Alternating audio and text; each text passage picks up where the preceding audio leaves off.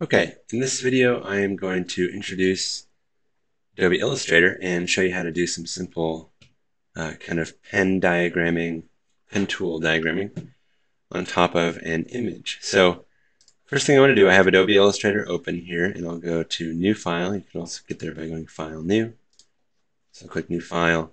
Up at the top here I got like a couple different options. I have Web, which is going to give me document sizes in pixels, or I can go to Print, which will give me document sizes in inches, especially if I change my units over on the right to inches. And I can manually adjust what the width and height of my images are, my document is, by changing those values, or there should be some presets. Let's see, view all presets. Tabloid. So tabloid is, like letter is 8.5 by 11, that's your standard kind of printer size, and then tabloid is 11 by 17. So that should automatically, and you can see here under orientation, it's portrait right now, and I want it to be landscape, so that makes it 11 tall by 17 wide. All right, everything else looks good. I'm going to go ahead and click Create.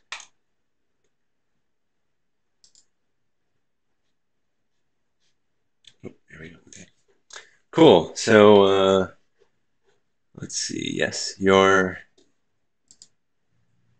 settings and menus may not look exactly like mine. Up at the top right of your screen, if you click this little button, like a rectangle within a rectangle, so there's different, there's different sort of presets. I like Essentials Classic because it is the classic settings, like how Illustrator used to be. And yeah, you should see most of what I'm seeing on my screen, especially this stuff over here on the left and at the top. But if not, I'll explain as I go how to get it there. Most all your menus can be found through under the window drop down at the top. So anything that you're not seeing over here that's like a panel over on the right is going to be under window somewhere.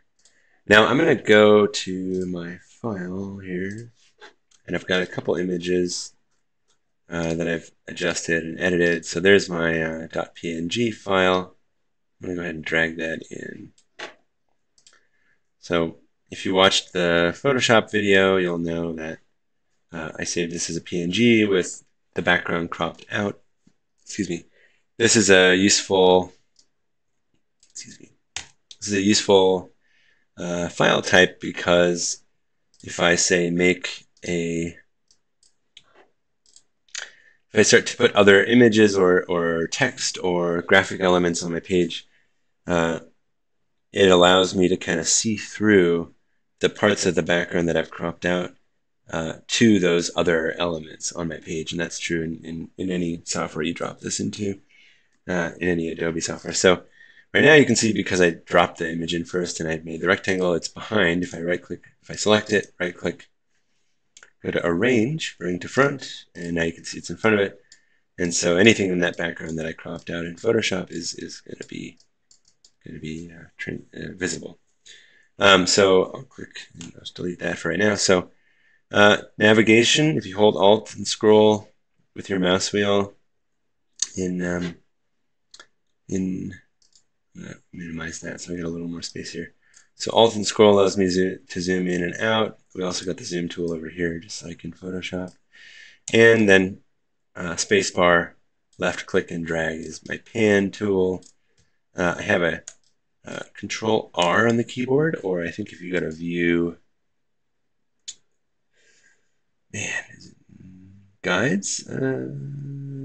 Control R brings up the ruler, which I'm not sure where that is in the menu, to be honest with you, but Control R on the keyboard, you can see up at the top, that's bringing up my ruler. So, and then we can also tell we got an 11 by 17 here. All right. Now there's so Adobe Illustrator is different from Photoshop because it's mostly used to create what's called vector artwork. Vector artwork means rather than using pixels like you do in Photoshop, it uses like lines, paths, outlines, and so on. So mostly what you do in Photoshop is you draw lines, curves or shapes, rectangles, circles, ellipses, all that kind of stuff. Just like in Photoshop, if you click and hold on any of these buttons, you'll see a couple of different options in there. Yeah, so oops, I'm not going to use any of those tools at the moment. What I am going to use is what's called the pen tool. So the pen tool enables me to, let's see here. Oops, sorry. Okay, sorry. I'm out of control. Control Z. The pen tool enables me to draw curvy lines, like what you see in that little animation when I hover over the button. So I've got the pen tool equipped. You can see it there with my cursor. So if I click just anywhere on the screen and start clicking, a couple things happen. I'm going to hit escape now because I want to stop drawing this curve.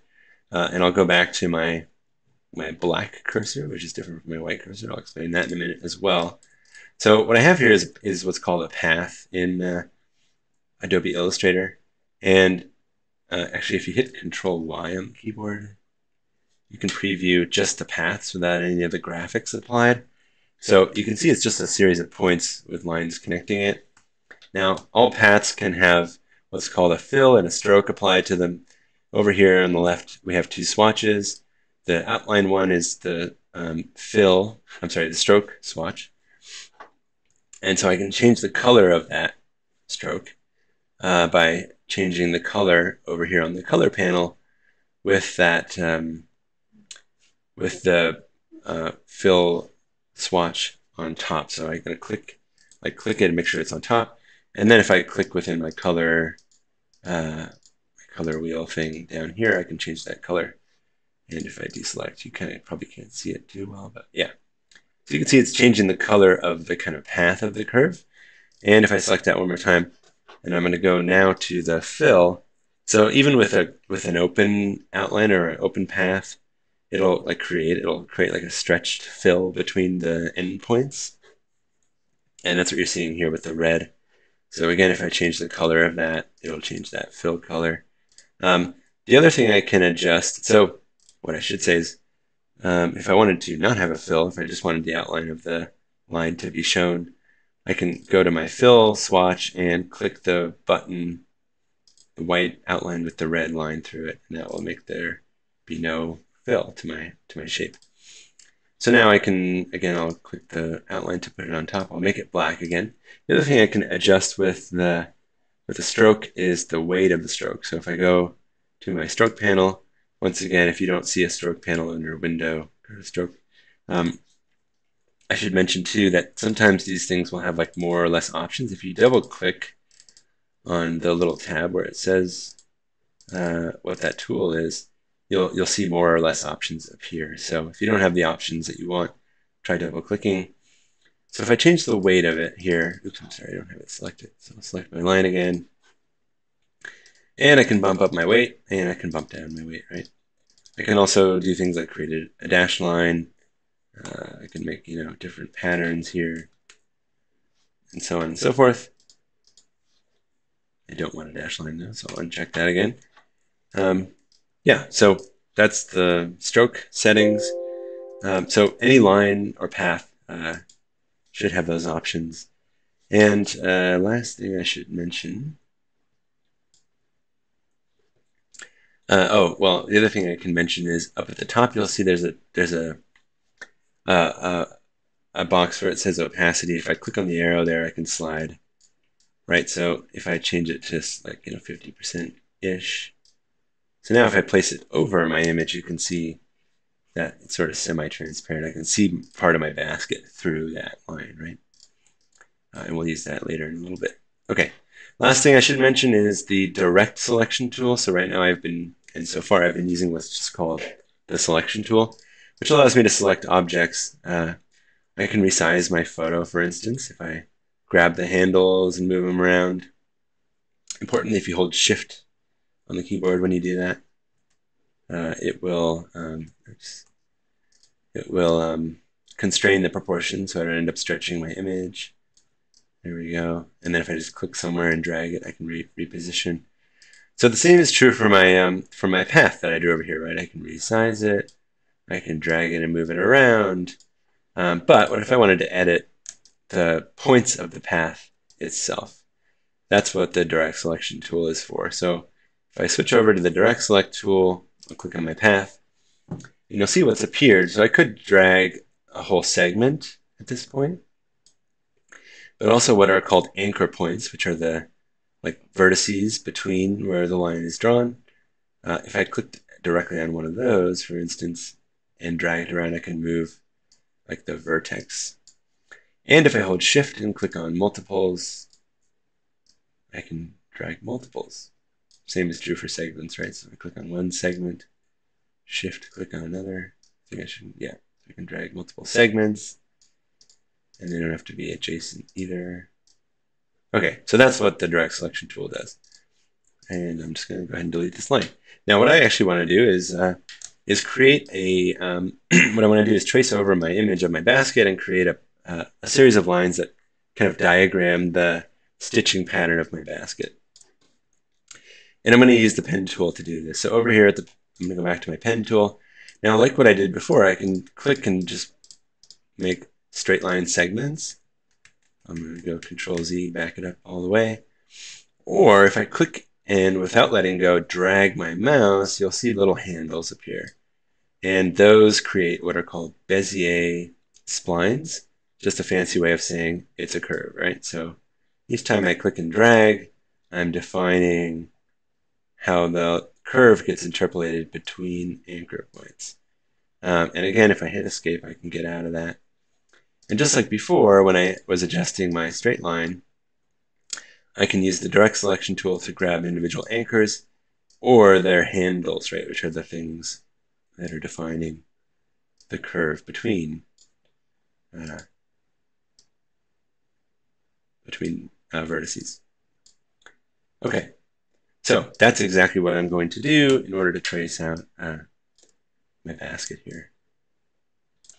All right, pen tool selected.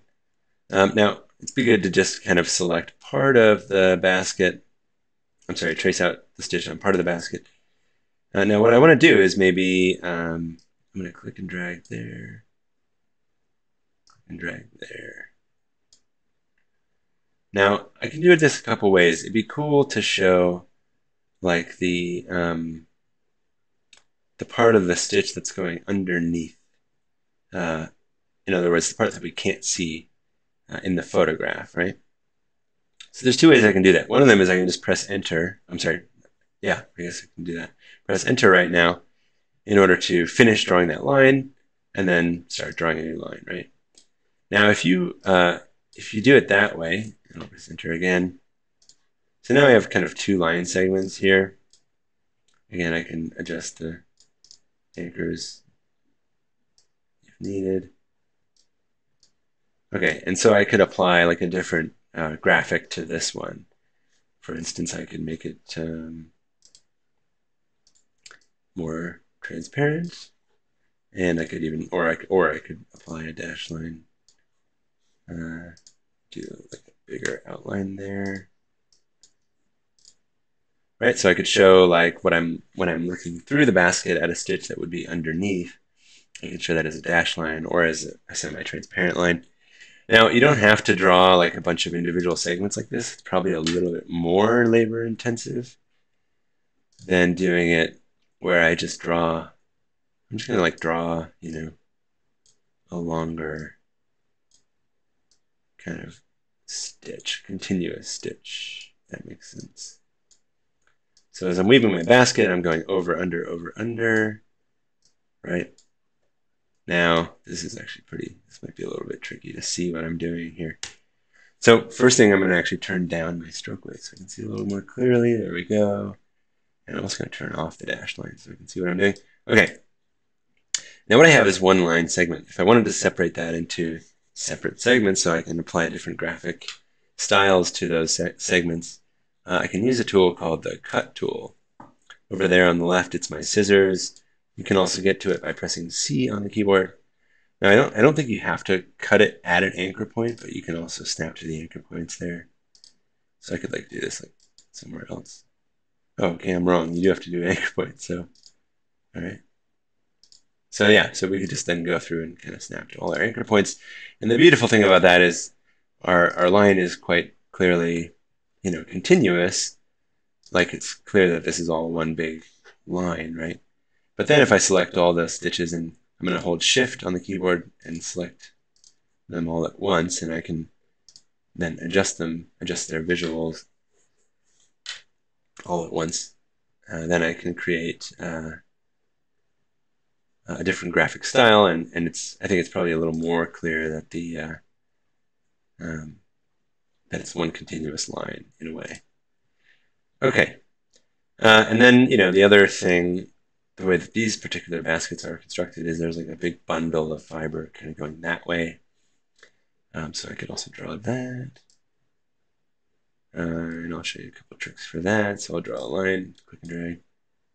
Now, you do have to be careful that you don't snap to any existing anchor points because I think that can join your lines. Okay, so there's a line. Now, like I said, it's actually a bundle of fibers. So I drew a starting line on one side. Now I'm going to uncheck dash. what I can do is I can like offset that line a couple times to show that it's like several fibers that are weaving through in that direction. So up in the at the very top, I'll go to Object. I think it's under Path, and then I'll go to Offset Path. And let's see, we got a couple settings here, so I can change how much it's offset. I'm gonna go to like 0.1 for now. Round bevel join. Interesting. Oh, you know what? Actually, miter limit. I don't actually know what that means. So what I'm going to do is I'm going to make one offset line. I wonder if you can do it without joining it. Maybe not. So what I should have done is actually draw the line in the center, which I wonder if I can move it. I'll hit cancel real quick. So for now, I'm just going to quickly kind of move that. So it's centered, object, path, offset, and then we can like adjust 0.125. Let's do 0.15. I don't know what miter limit means. 0.18 maybe, just to kind of go to the extents of that part of the basket. Okay, great. So let's do that first. Click OK. Again, you can just draw these manually if you wanted to. So I'm going to cut this. I'm going to get rid of the end segments. So I have two separate lines again. And I'll delete those segments there. Yeah, this is kind of tricky. So now if I select both of these lines, which I could just draw two lines with the pen tool also. But if I select both of these lines and go to Object, I can go to Blend down here, Make. What happened? Nothing happened. Interesting. Not sure why. I'm going to undo that. Maybe I need to click on the other option. So again, hold Shift, select both, Object, Blend, Blend Options. Okay. I see. Okay.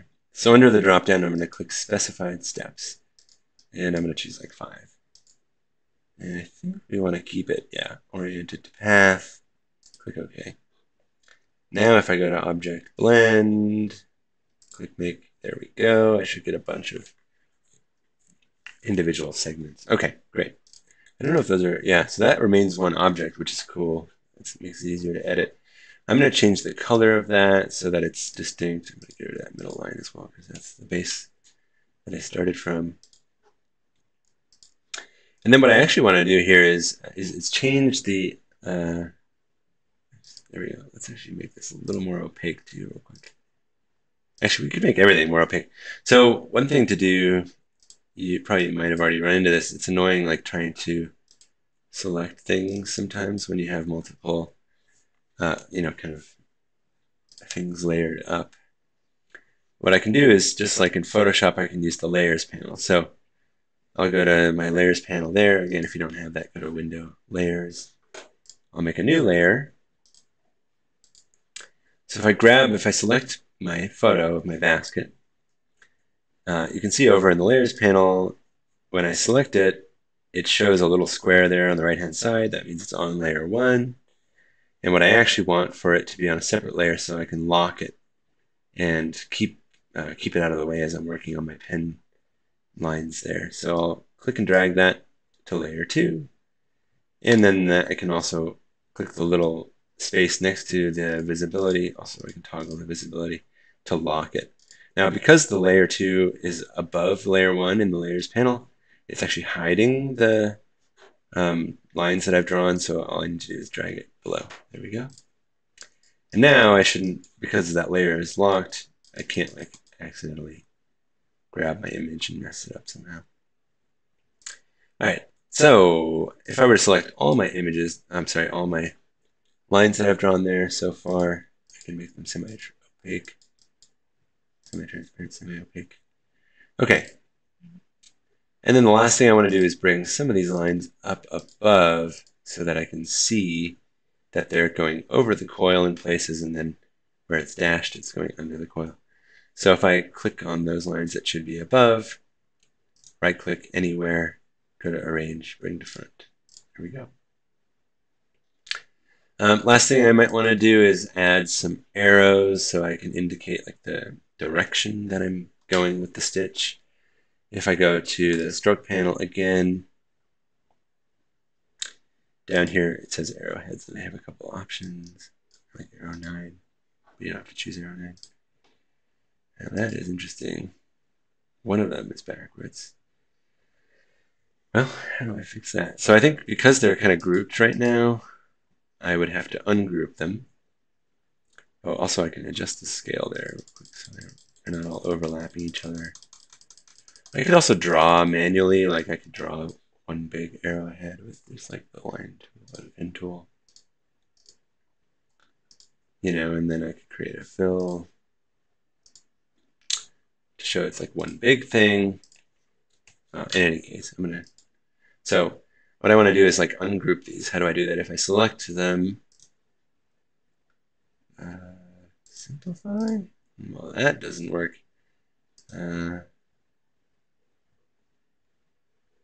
I don't know. Maybe isolate? And then I can click that line on the left. And over here in my stroke panel, there's a little swap arrow start and end button. What happens if I now exit my isolate? That is crazy. It's making different size lines from the first one to the last one. So I don't know if I would have to actually redo it with the arrows going the same way in order to make them all at one end. And I also don't know if I can sort of like ungroup this somehow. Maybe if I just edit. Yeah, I can't ungroup it. I'm not sure what kind of an object it is. Yeah, so I think I would have to kind of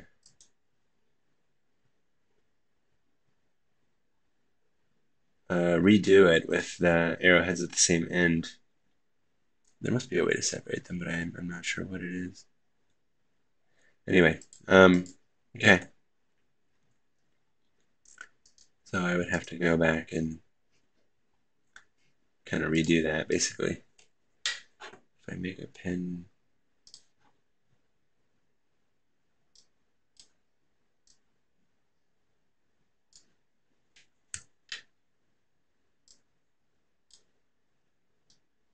I wonder if that would work. Let's see, 2 lines. So I drew them kind of starting and ending at the same, like starting down below, ending up above. If I add arrowheads there, so that's the opposite, but so okay, we added arrowheads, and I can change the scale and make that like 75. And then now if I blend them, let's just see. Options are the same, yes, and so it puts all the arrowheads at the same end. That's what I wanted. Okay. And then I would have to bring these lines back up above. Illustrator just draws whatever, anything new you add is automatically on top, so you have to sometimes rearrange stuff. Okay, and the same could be done for this, right? So I could add arrowheads to this. Arrow 9. Change the size, that's huge. 50% maybe. I actually think I do want that on the other end. Yeah, we could try different ones. That one's kind of hard to see. Anyway, so yeah, that's just a preview of some of the tools that you might find helpful to create a diagram of the stitching pattern of this basket. Now, just like with Photoshop, when you save this file, you want to save an Adobe Illustrator file. Where am I here? Let's see. Don't have a folder for this.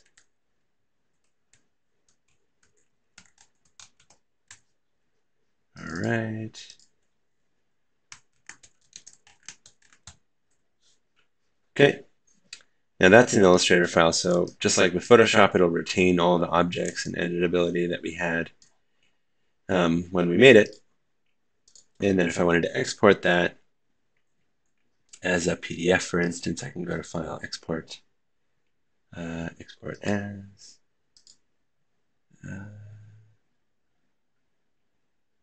Maybe, okay, yeah, I'm sorry. Not export, not export. File, Save As. I hit Save as Copy. You don't need to do that. Save As. PDF. I actually think in PDF form you'll get a, it'll be editable as well. I'm not sure what this is. I'm just going to click. Okay, great. Save PDF. Leave everything default. Oops. And if I go to that folder, there we go. We've got a PDF that we could use in our presentation. And I think that will end this video.